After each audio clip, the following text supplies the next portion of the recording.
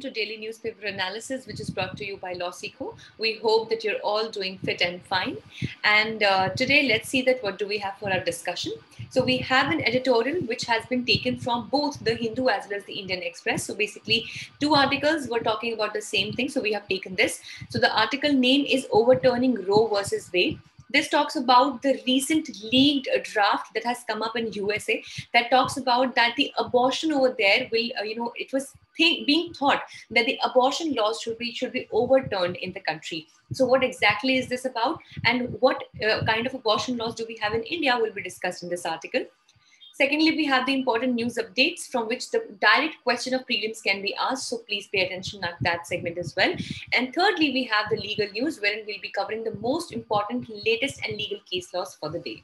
Also, before we begin with this session, if you like this initiative that has been taken by LawSikho, and if you like the discussion that we do over in this newspaper analysis, please give it a like, and you can also leave a good and happy comment for us, which will definitely motivate us as creators of this content. On this note, let's start the discussion for today's article, which talks about overturning Roe versus Wade. So this is this case law that is related to the abortion laws in the United States of America. So we can say that all hell broke loose. Basically, the situation has gone completely onto the roads when Politico, there is this news agency, and various other major media in the United States, they got their hands on a leaked draft that states that the majority of the justices in the US have voted to overturn the 1973 judgment that made abortion legal in US. So of course, as of now, the current situation is that abortion is a legal activity in the United States, and it has been legal since the judgment of 1973. But that was actually in the case of Roe versus Wade. But now through this draft, though please consider that this is still a draft and this is a leaked draft. So this has not really been a concrete decision as of now, but the people have come to know that the justices, the judicial system over there is definitely, it is on the lines of overturning this judgment, wherein it might make abortion as illegal in US, or it might bring on a lot of restrictions on the free or simple legal abortions. So in an already divided nation, now why we are saying it as an already divided nation, please consider that the United States of America, unlike India, has multiple constitutions. Just like, unlike India, we have only one constitution, that is the law of the land, and all the states follow the same constitution. Yes, of course, there are some differences in special status given to various states. Please, let's not go into that as of now. But still, we have one law of the land, that is the constitution.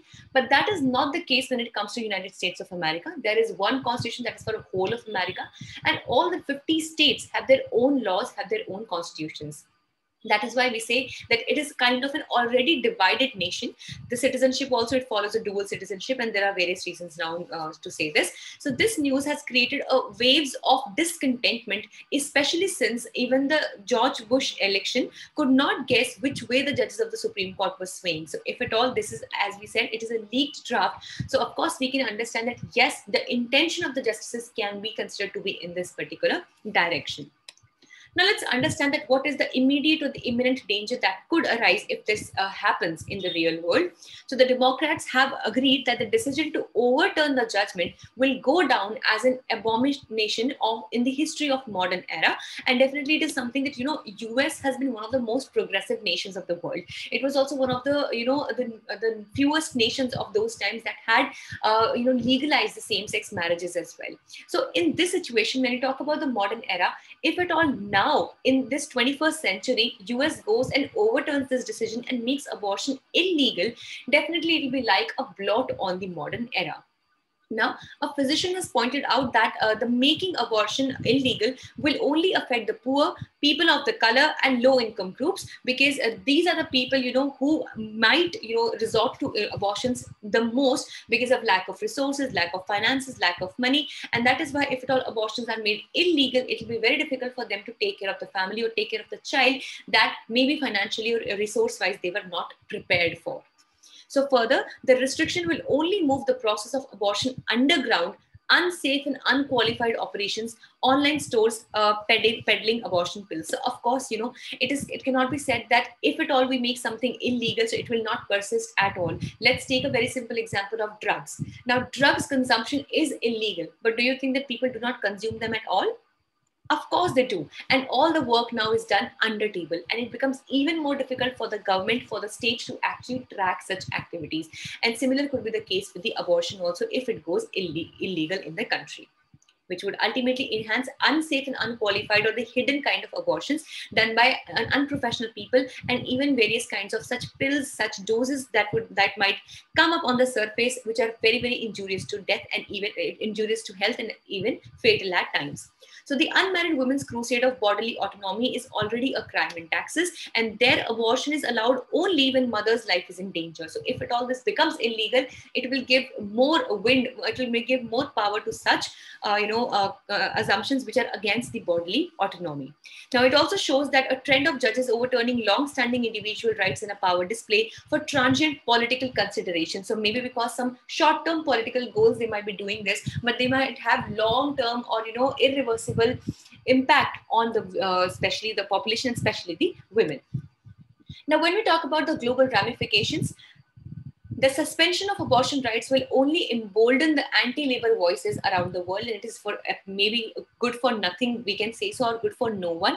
India has also recently come up with the Medical Termination of Pregnancy Amendment Act 2021, according to which we also have considered increasing the time period for abortion. So India also is trying to become progressive. So definitely it is a welcome move, but again it contains ample of the ambiguities and gaps for judicial and executive interpretation which are yet to come.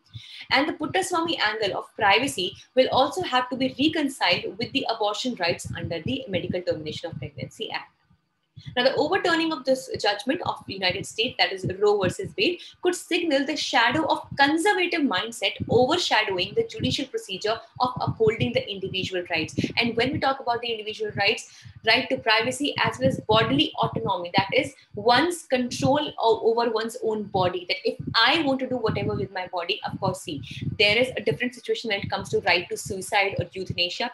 That is altogether a different issue. But if at all I want to donate a body part of mine, or if I do not want to carry a child, or I want to carry a child, nothing and no one should really be substantially be able to stop me. That is the question of bodily autonomy. And if at all we are making abortion illegal completely, like a blanket ban is there, it is definitely a hamper on, it is definitely a hurdle on enjoying the right of bodily autonomy. Now let's discuss what do we have for news updates today. Firstly, Jammu and Kashmir Delimitation Commission issues final notification. So the Delimitation Commission, which is headed by Justice Ranjana Prakash Desai, who is a retired judge of the Supreme Court of India, Shri Sushil Chandra and Shri K.K. Sharma, as a delimitation order for the Union Territory of Jammu and Kashmir was finalized. Please consider that Delimitation Commission is a temporary body which comes up whenever the constituencies have to be determined for the conduction of the elections. And when the purpose is solved, the Delimitation Commission goes back to its a normal state, and it does not really. It is basically an ad hoc body. Now, out of the 90 assembly constituencies in the region, 43 will be a part of the Jammu region and 47 for the Kashmir region.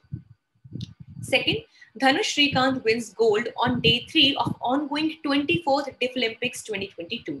So Dhanush Srikanth struck the gold in the men's 10-meter air rifle competition on day 3 of the ongoing 24th Deaflympics at Caxias do Sul in Brazil, ensuring a gold start to India's campaign at the Games.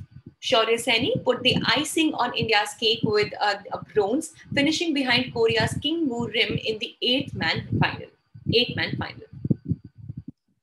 Thirdly, Collegium recommends 2 names to the Supreme Court. So the Supreme Court Collegium, led by Chief Justice of India, N.V. Ramanna. Please note that, why don't you tell me in the comment section that Justice N.V. Ramanna is the Chief Justice of India right now? Which number is he? Like the 5th, 6th, 100th, 50th? Which number actually of Chief Justice he is currently? Let me know in the comment section below. So he has recommended Guwahati High Court Chief Justice Sudhanshu Dhulia and Gujarat High Court Judge Justice Jamshed Barjor Paradiwala as for the appointment as Apex Court judges. Let's see what do we have for legal news today. Once declared citizen, same person cannot be declared as foreigner, as res judicata principle is applicable to the foreign tribunal, says the Guwahati High Court in the case of Sital Mandal versus Union of India and others, along with connected petitions. So the Guwahati High Court held that the principle of res judicata is applicable on the orders of the foreigners' tribunals regarding citizenship, and the same has been done conforming to the judgment by the Supreme Court previously in the case of Abdul Qudus versus Union of India. If you understand the meaning of the principle of res judicata, please let me know this as well in the comment section below. Secondly, interference with the judicial functions. Supreme Court hold Kerala law to revoke arbitral award unconstitutional. So the Supreme Court held that the Kerala Revocation of Arbitration Clauses and Reopening of Awards Act 1998 was unconstitutional as it interfered with the judicial functions. This was held in the case of the Secretary of Government of Kerala Irrigation Department and others versus James Varghese and others. So this was all for the day. We hope you liked it. If you did, do not forget to give a thumbs up to this video. And also, please, you may subscribe to this channel as well. Thank you so much.